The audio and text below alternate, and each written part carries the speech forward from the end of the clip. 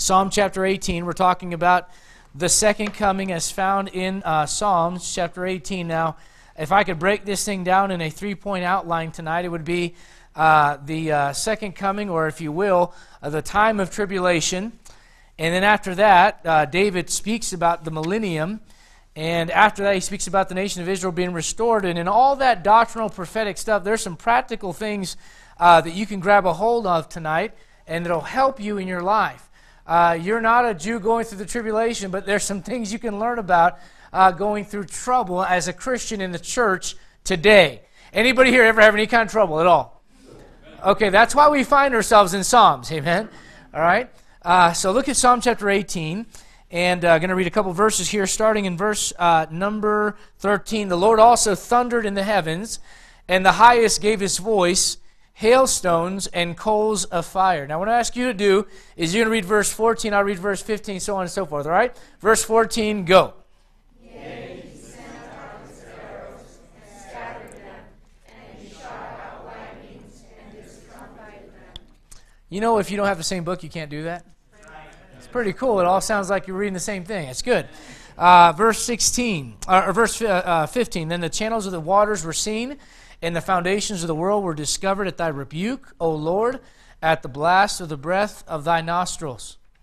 He sent from above, he took me, he drew me out of many waters. He delivered me from my strong enemy and from them which hated me, for they were too strong for me. They prevented me in the day of my calamity, but the Lord was my stay. He brought me forth also into a large place. He delivered me, because he delighted in me. The Lord rewarded me according to my righteousness, according to the cleanness of my hands, hath he recompensed me. For I have kept the ways of the Lord, and have not wickedly departed from my God. For all his judgments were before me, and I did not put away his statutes from me. I was also upright before him, and I kept myself from mine iniquity. Therefore hath the Lord recompensed me according to my righteousness, according to the cleanness of my hands in his eyesight. Brother Dennis Schleer, would you ask God's blessing as we're going to jump into this study, brother? Heavenly Father, we thank you for this evening. Thank you, dear Heavenly Father, for the opportunity to come here to hear from the preach and the teaching from the Word. Praise your Heavenly Father, be with Brother Adrian as he brings this message this evening, that our hearts and minds be open to see what you have in store for us. And I thank you, dear Heavenly Father, for this wonderful congregation that makes up this assembly here at this prayer. And you bless each and every one of us. Amen. I say, Jesus. Amen, amen. All right, be seated if you would. Let me tell you something else about Brother Dennis. Back in the day, that guy was a mean softball player. He was good, man. All right, so anyways, we're going to get into this, and basically this thing breaks down into three parts. The Great Tribulation is one of them, all right? The restoration of the nation of Israel is another, all right? And lastly, one of the things we might get into tonight is the difference between, I don't know if you guys caught this, but look if you would down at from verses 20 to 24. Does that sound anything like New Testament salvation to you? It sounds a little different. I mean, can you say that God has rewarded you according to your righteousness? If you did, you'd be in hell. I mean, as compared to the righteousness of Jesus Christ anyways, right? And so it's important to note that we're going to get into some of that tonight. But when it comes to tribulation, one of the greatest pictures of trouble in life is water. Water is the thing that sustains life. Without water, you cannot live. All right, the Bible says the Spirit of God moved upon the face of the waters. Ariana goes, waters. All right? And so you say, what is that? Water is what, guys, it is what brings life. Your body is made up of water. All right? Now, at the same time, do you understand that if water is dispensed without control, and water is brought in a forceful manner, it is destructive. Isn't it crazy? The same thing that can bring life can also bring death. Guys, I'll say it like this. This book brings life. Amen? But there's going to come a day when people are going to hear the judgments from God's Word at the great white throne judgment, and it will mean their eternal death. Why? It's a two-edged sword. Water is that way. It can bring life and it can bring death. In this particular passage, it's really a picture of death and of trouble. And I want you to look at the board here tonight. Waters, I got a couple things here. It's a picture of general trouble. All right, number one, you ever felt like you're drowning?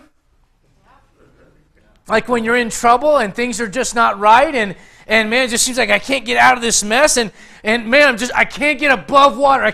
I'm swimming, I'm trying as hard as I can, but I can't catch my breath. All right? He says in verse number 16, He drew me out of many waters. Did the Lord do that for you tonight? Listen, when you got saved, you know what God did? He drew you out of a crowd, and He saved your soul, and He pulled you out of something that could have sent you to hell. He drew you out of many waters. Water is a picture of general trouble. It's a picture of trouble at the hands of others. In context, in Psalm chapter 18, what is David talking about? Suffering at the hands of his enemies. So water is oftentimes a picture of being in trouble by the hands of others. Guys, remember the nation of Israel as they're going through, and they're running out of Egypt. Who's behind them? Pharaoh and his army. What's in front of them? The Red Sea. And what's it look like it's going to do? Going to drown all of them, right? And God delivered them from that. Look at Psalm chapter number 69.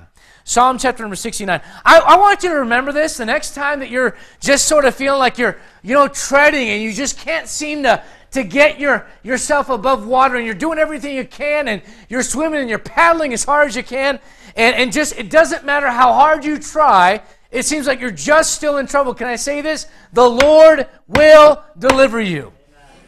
He will. If you're saved tonight, the Lord is with you no matter what. He will never leave thee nor forsake thee. And oftentimes it's right in the nick of time, right when it seems like we're going to go down one last time, that's when the Lord... Hey, listen, Peter didn't have a lot to say except for, Lord, save me. That was it. And God saved him. All right, look at Psalm 69. Look, if you would, at verse number 2. Or look at verse 1. Save me, O God, for the waters are coming unto my soul. Guys, notice this is a theme you're going to find all throughout the book of Psalms. All right? And David describes his trouble as a man that is drowning. All right, look at verse number 2. I sink in deep mire where there is no standing. I am come into deep waters where the floods overflow me. Look down, if you would, same chapter, verse number 14. Deliver me out of the mire, and let me not sink. Let me be delivered from, look at this, notice the connection. All right? Let me be delivered from them that hate me, and out of the deep waters. Notice there's a connection between those that hate him, those that have surrounded him. Guys, if you remember, there is a prophecy in Psalm, I believe it's chapter 22. You can check me on that. But in Psalm chapter 22, in prophecy about Jesus Christ, it's a messianic psalm. And what that means, it prophesies about the Messiah, the suffering servant. And in that psalm, it says, the bulls of Bashan compassed me. You say, what does that mean? Trouble from my enemies all around. What is he talking about? When he's on the cross, you know what those Roman soldiers do? They get around him like a little gang. And they smack him around. And they're saying, hey, prophesy. Who hit you? And they're plucking out his beard. And he's surrounded. And what David is saying is, I am surrounded. You ever felt like that? Man, like you're surrounded by your enemies? You know, I hope you never feel that way at church. Amen? If you do, you're probably in the wrong place. Amen? Wrong church. It shouldn't be that way. But sometimes you feel that way with family. Let me tell you this, guys. I'm thankful for my family. I love my extended family. I'm not talking about my immediate family. This is not them. But, I'll tell you this. When it comes to extended family, cousins, brothers, sisters, all that, I love them. But I'll tell you this right now. I'm closer to some of you than I am them. You say, why? I'll tell you what. There's a kindred spirit here because of the Word of God. Sometimes you feel like your own family is your enemy. And you feel like you're surrounded. Sometimes you go to work, you feel like, man, I don't have a Christian. I had one guy one time. Now, let me just encourage you. This is you. You're going, man, I've got no saved people at work. Can I just say, good. Maybe God wants you to be a light. Now, I'm not saying, I understand sometimes you get lonely, you want fellowship, that kind of thing. And but I'm just telling you, sometimes, let me just give you this. The Lord has you surrounded because He wants to take some of those enemies and make them friends. But it does seem overwhelming at times, does it not? And so David is talking about that. He talks about it not only in the psalm that we're in, but also in Psalm chapter 69. He talks about them being all around him, and the trouble being all around him, the waters overflowing him. All right? Thirdly, let me say this. It's a picture of the nation of Israel in trouble. We've looked at it before. Not going to look at it again. But if you're familiar with your Bible, you'll remember in Revelation chapter number 12, the great dragon casts a flood out of his mouth, and God uses the earth to open up and swallow that water up. Why? Because that's a literal flood where the waters are coming after a group of people that are suffering and running from what? They're running from trouble. They're running from the enemy that was too strong for them. Does that make sense? So this is prophecy, Psalm chapter 18, all right? Overwhelming situations. How about this? Waters are a picture of nations. Look at Revelation chapter number 17. Revelation chapter number 17. If all of humanity's life begins with water, and life begins with water in creation, all right, it sort of makes sense that when God talks about the nations, all right, guys, you know what he says about the nations? They are as a drop in the bucket. You say, what is that? Water. All right, look at Revelation chapter number 17. Go there. Revelation 17, and we're talking about, in this passage, if you get familiar with it, it's talking about the great whore of the book of Revelation, of the time of great tribulation. You read about that. I'm not using language that's not in your Bible. Everybody calm down, all right? If you're not familiar with your Bible, I can't believe it. It's what the Bible calls her, all right? Revelation 17. You can read about that some other time. But look down, if you would, at, let's see here, verse number, go down to verse number 5. You get the context. Upon her forehead was a name written, Mystery, Babylon the Great, the mother of harlots and abominations of the earth. And it says this, I saw the woman drunken with the blood of the saints and with the blood of the martyrs of Jesus. And when I saw her, I wondered with great admiration. This is a woman that's connected with a religious system that's connected with a place that sits on 7 hills. You can do the math and figure that out, all right? All right, but Revelation 17, look down if you would. When it talks about this woman, it says that she sits upon many waters. Look at verse 1. And there came one of the 7 angels which had the 7 vials and talked with me, saying unto me, Come hither, I will show unto thee the judgment of the great whore that sitteth upon many what? Now, you know what you do? You know what most people do? You know what a lot of churches do? They go, well, the waters are this, and the waters are that, and the water. You know what the greatest thing to do is just keep reading your Bible. Because you keep reading, and oftentimes God tells you exactly what the thing is. I look down at verse number 15. And he saith unto me, The waters which thou sawest, where the whore sitteth, are peoples and multitudes and nations and tongues.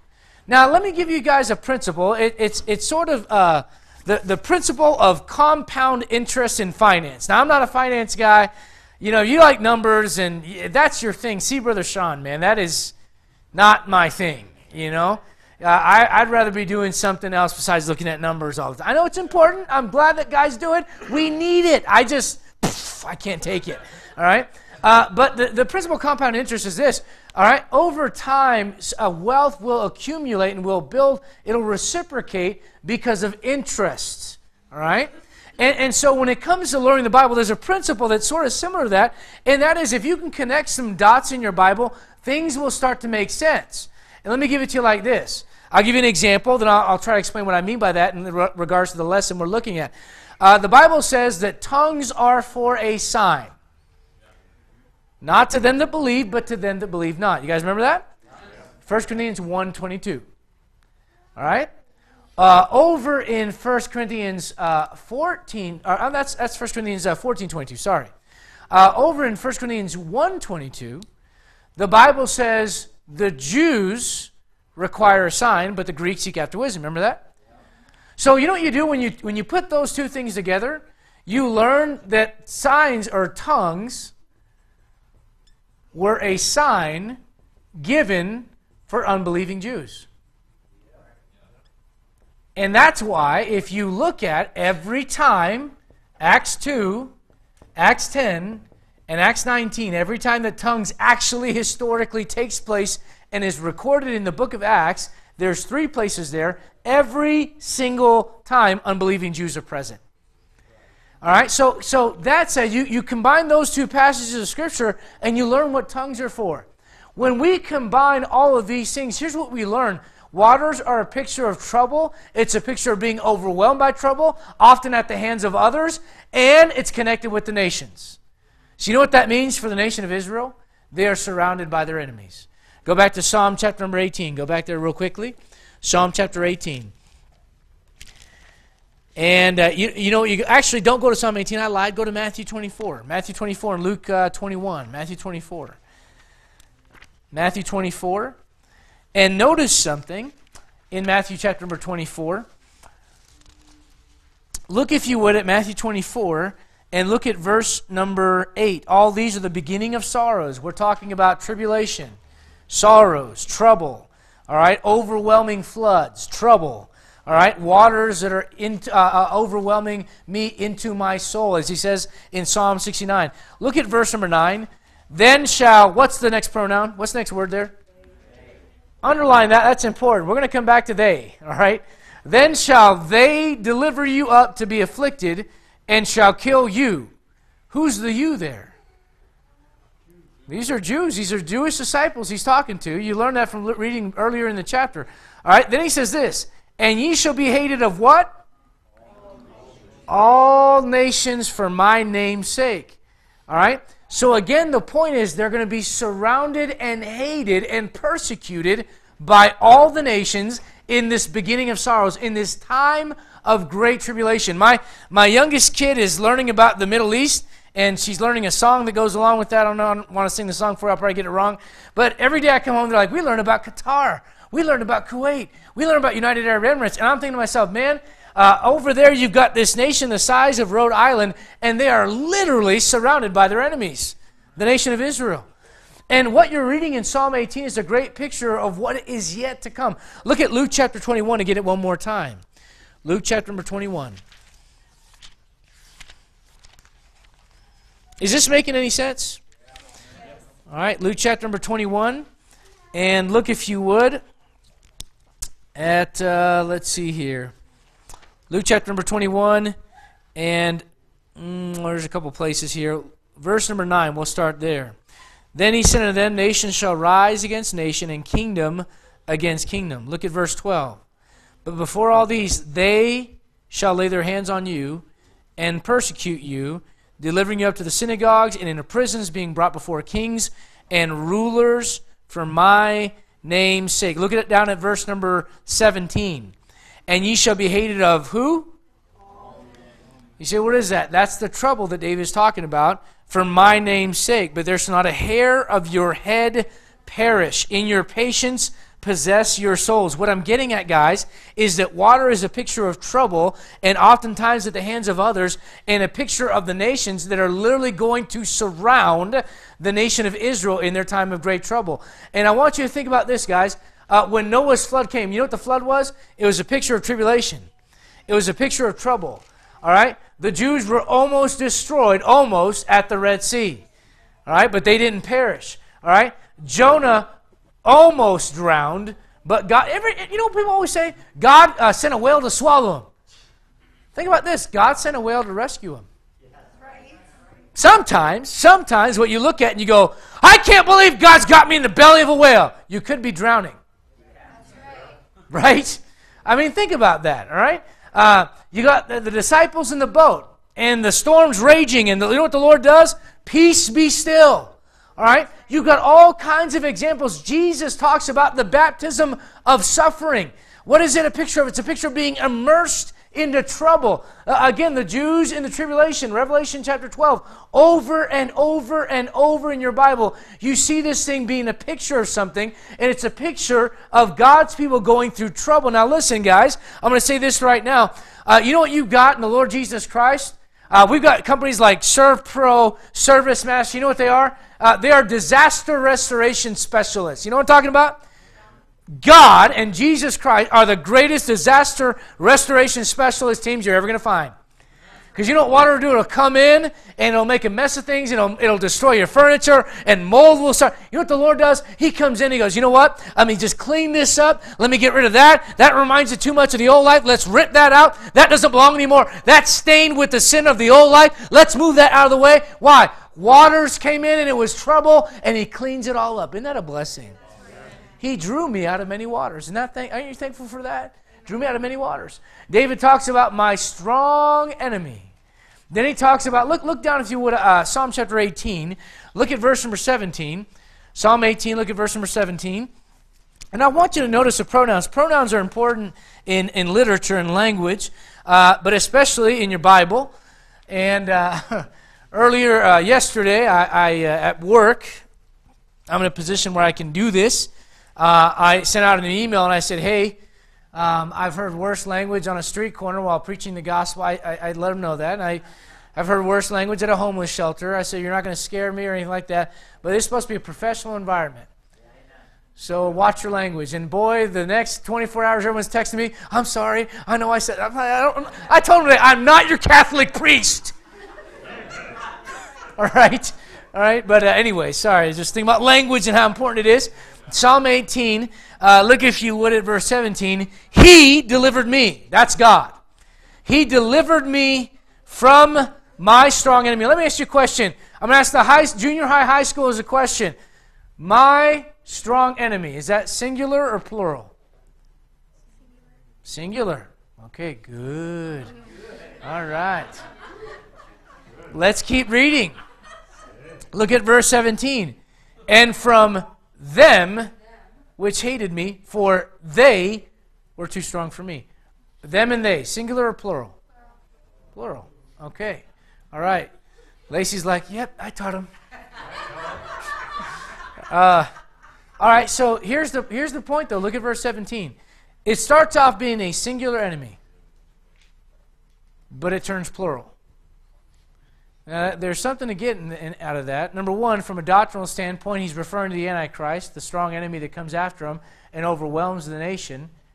But then you've got the nations that follow him to go after the nation of Israel. But can I give you a practical nugget here? You've got a real enemy in the devil, a real one. He is active and he's seeking whom he may devour in this church tonight. Can I say this? He's more active in a church than he's going to be at a bar. You say, why? They're already there, man. They're easy. They're good, right? But you know what you are? You can be a threat to them. You get the Bible. You let the Bible be real to you. You leave this place and actually tell somebody about what God's doing in your life. You tell somebody about Jesus Christ. And you know what that is? That is a threat to Satan's ministry out there. He wants to blind them and keep them in darkness, as the Bible says in 2 Corinthians chapter 4. So you need to understand that he is your enemy. But you know, you got some other ones as well. You've got the world and you've got you. And you know what you can say? You can say, my strong enemy, but they. You know why? Because the world is there and the flesh is there. And even if you got rid of the world, even if you thought you could get rid of the devil, you still have you. That's right. You've got some enemies in your life. And you know what you need? You need God to deliver you. Can I say this? Alone, we're nothing. That's right. That's right. And I know we oftentimes admit that, but it's not until it's tested that we act like, oh my goodness, what's going on? Guys, we talk about things all the time that we, in theory, they sound good. Just trust God, brother. Right. Right. Unless you've got the blood clot. Right. You know, just, hey, listen, you know, I know you're going through this thing, and hey, listen, just trust God, and He'll get you through this financial trouble. That's easy to say. When it's you, it's harder, right? There are a lot of things like that we look at, we go, you know what, I know that I'm weak, and I just have to rely on God. You don't know that until you're actually weak. That's right. You know, I heard this before. There's a strength in strength. That's one that's easy to recognize. You know, when, I don't mean this to be funny, I'm serious. Some of the guys are getting up in years, and you look at 20-somethings and 30-somethings, and you go, man, to have that youth again. And when you're 20s and 30s, you take it for granted, you know, and you can do all these push-ups, and you got strength, and you got life and vitality, and, you know, everyone looks at that and goes, that's strength. Well, maybe. Physically, yeah. But there's a weakness of strength. And the weakness of strength is that you rely on yourself too much. That's right. And it's not until which time you literally are by yourself and it seems that everyone around you is against what you know is right that you go, God, I need you. You needed him before. It just wasn't apparent to you. That's right. Can I say this? So there's a strength of weakness as well. And the strength of weakness is when I'm weak, he's strong. And that's something that stuck with me. You know what you need more than anything else tonight? You need to be able to call on the Lord and have a real relationship with him.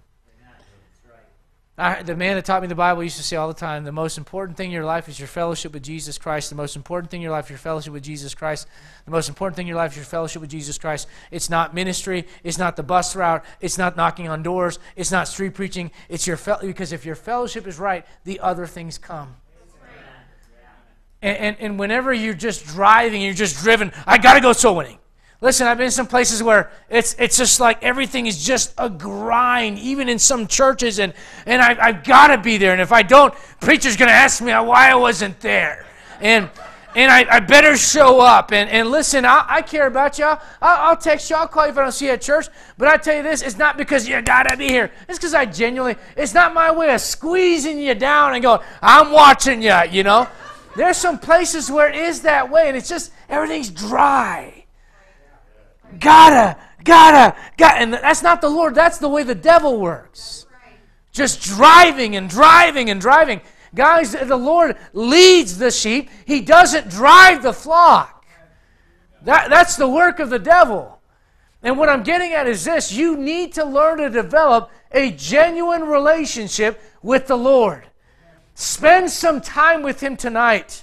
Spend some time in fellowship with him tomorrow morning. Spend some time with him at lunch tomorrow. I had a brother in Christ recently tell me, you know what? I get an hour-long lunch, and sometimes I just go to my car, and I don't want to talk to anybody. And he said, that would be a great time to read my Bible. I said, yes, it would. Yes, it would.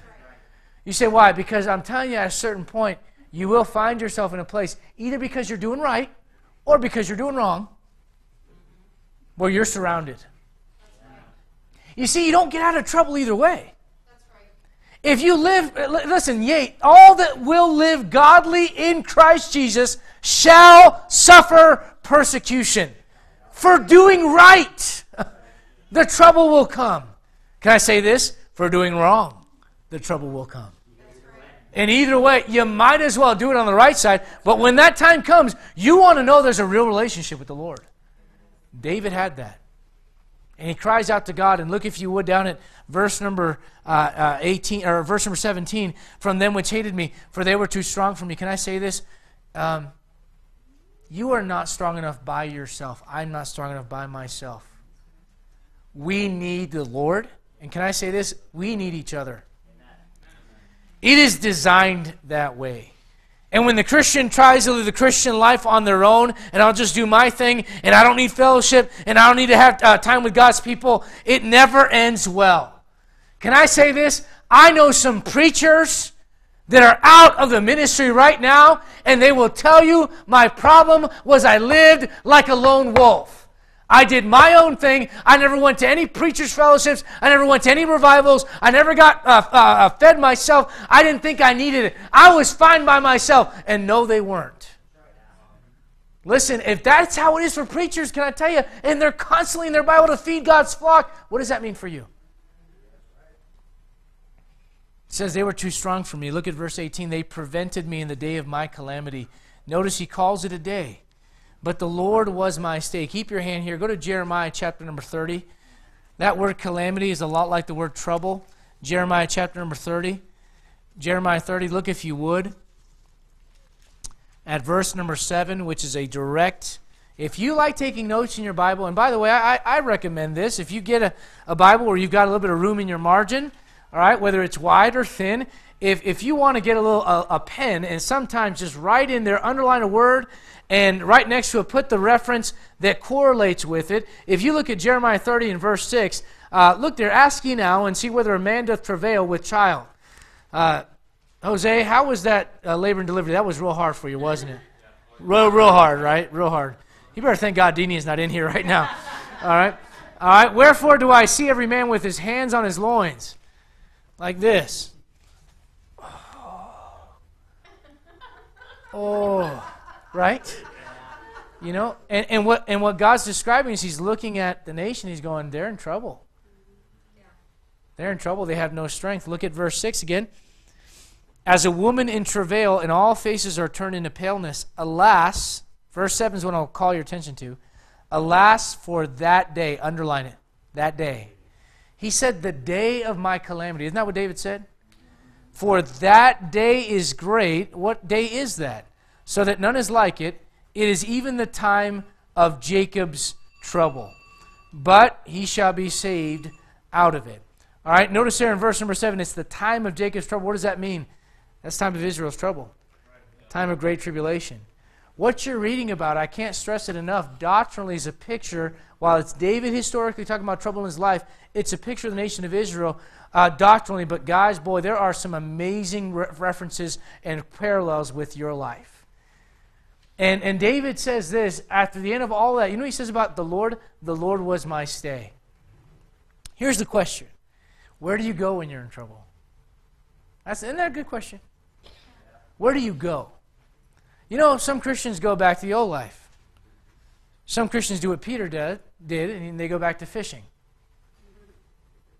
Some Christians go, now listen, I'm not saying it's wrong to go online and say, brother so-and-so, or sisters and brothers, would you pray for me? I'm not saying it's wrong to use social media like that. I didn't say that. But I'll also tell you this, sometimes it's easier to do that than just get on your own knees and pray. That's what you need more than anything else. You know, he says, the Lord was my stay. You know what I think about? It's not about where you go. It's about where you stay. We've all passed through some troublesome times, amen? But where do you plant yourself when you're in trouble? You know one of the greatest places to come? I know this is real milk for some of you, but you know one of the greatest places to be at when you're in trouble is church. When you don't, you know what? You know what, a great place to be at when you're really excited for the Lord, like Brother Sean is tonight? Church. You know a great place to be at when you're discouraged and depressed and you hate everybody? Church. You know a great place to be whenever you don't want to do right and things don't look like anything's right in your life? Church. My point is, guys, you need to make the Lord your stay. It's where you fix yourself.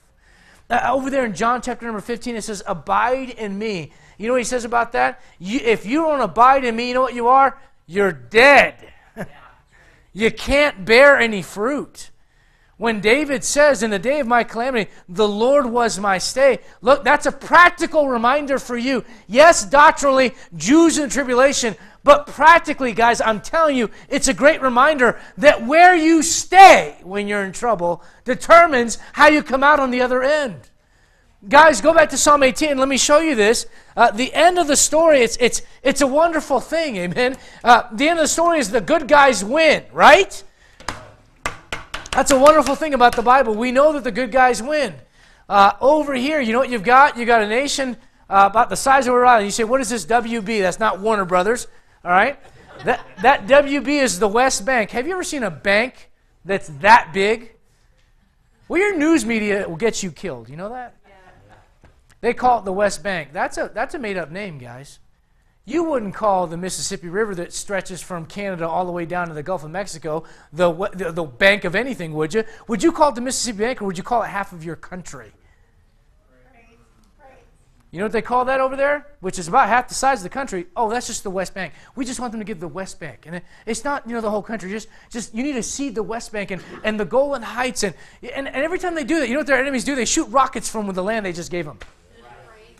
All right, so you know what they are? They are surrounded, all right? He says, the Lord was my stay. But look at verse number 19, and we'll get into the rest of this next week. But look at verse number 19, Psalm 18, and we'll end in verse number 19. As a matter of fact, why don't we all stand? We'll read it together. Psalm 18, verse 19.